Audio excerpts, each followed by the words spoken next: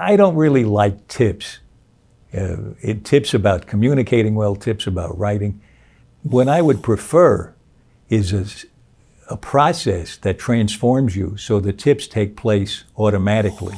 I mean, for instance, very often a tip is given when you're speaking to a crowd: vary the pace of your speech, vary the volume. Well, those are two good things, but if they happen mechanically, it gets to be kind of boring. Some people are encouraged when they're coached, at this point, leave where you're standing and walk over there and take a pause. Well, maybe that makes sense in terms of how it's written. At the end of that paragraph, you want to make a space before the next paragraph. But it doesn't necessarily make sense in terms of how you're talking and relating to the people you're talking with. That relating to them should be the source of a pause, the source of moving. Because it comes out of the thought process I'm going through, and it comes out of the thought process I sense you're going through. Have you understood that last part? So now I'm thinking, if you have, what's the next thing that I can tack on to that that'll mean something to you? And if you haven't, should I clarify it a little more?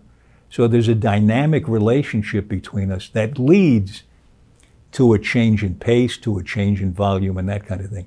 A tip is just an intellectualization of that, which might be okay to give somebody once they've got the grounding in the ability to connect, you know. But it ought to come out of the connection. It shouldn't be a checkbox that you tick off. So I really don't like tips. If I'm pressed really hard, there are 3 tips that I do kind of follow.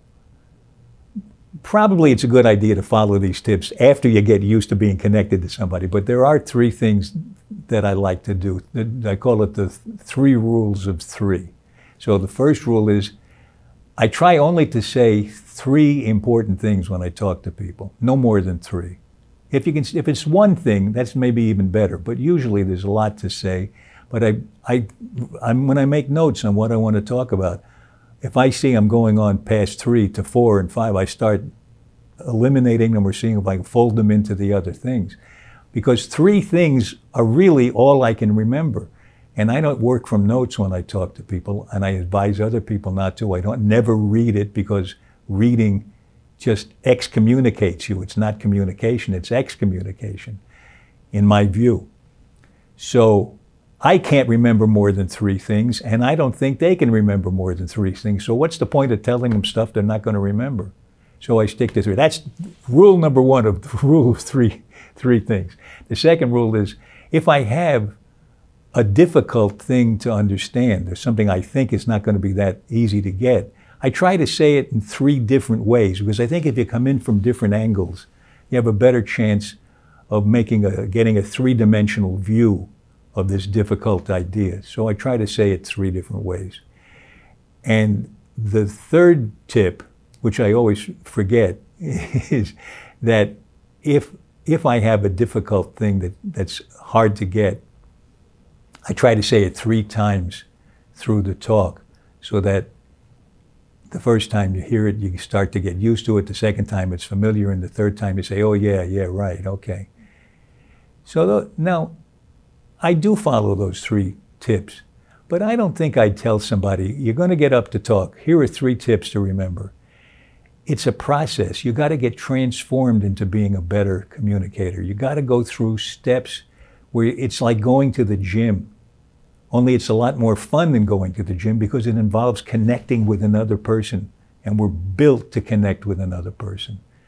In spite of the fact that we often avoid it, it actually is fun when we get into that position. So if we can get ourselves transformed into liking connecting with the audience we're talking to or writing for, then these tips will happen automatically, or finally we'll be able to put them to work in terms of that transformed way we have of connecting. It really feels good.